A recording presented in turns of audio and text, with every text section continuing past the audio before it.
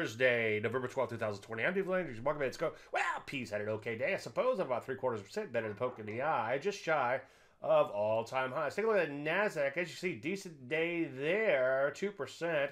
Not too far from all-time highs, but obviously you still have to get there. For now, kind of stuck in a bit of a range. Rusty in Flatsville, but just a smidge off of all-time highs. So certainly not a bad day altogether there. Take a look at the banking and insurance and a couple of these areas recently have taken off. Some of these weaker areas or sideways areas have recently taken off. So value, as I've been saying, could become the new momentum. Old momentum is kind of hanging in there for the most part. As you can see, kind of sideways at best in the software area, but longer term doing okay. CME's had an okay day though. Look at that, up 3% and just shy of all-time high. So what do?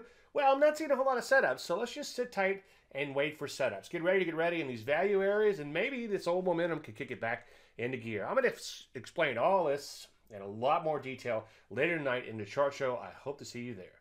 Any questions? Dave at DaveLandry.com. I'm Dave Landry. You started Market Minute. See you at the show.